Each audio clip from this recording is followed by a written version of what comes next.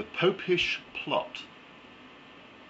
Under the hallowed halls the noble band had hid cask on cask of powder, as stalwart Fawkes had bid. The morn before King James came to address his lords, they crept unseen through darkest gloom, most unaware of their foul doom, down narrow ways unto that room where waited men with swords. To deeds extreme Fawkes had been led by agents of the crown, who sought full long through shire and town some hapless man who'd lose his head when he had carefully been fed a silly, hopeless plan. "Alas, we are found out," cried Fawkes, full of alarm. "We are betrayed, flee if you can," as he did spy the harm that waited in the form of men, intent to thwart his naive plot, to kill the king, the royal Scot, and so to end the state's foul rot that stank as stagnant fen.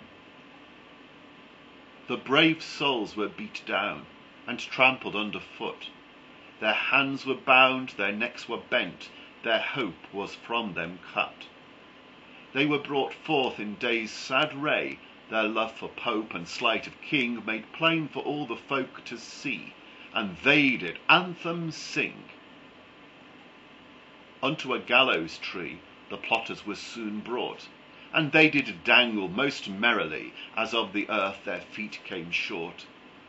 The people did rejoice and tell with glee full keen how good it was that Popish Plot had wisely foiled been.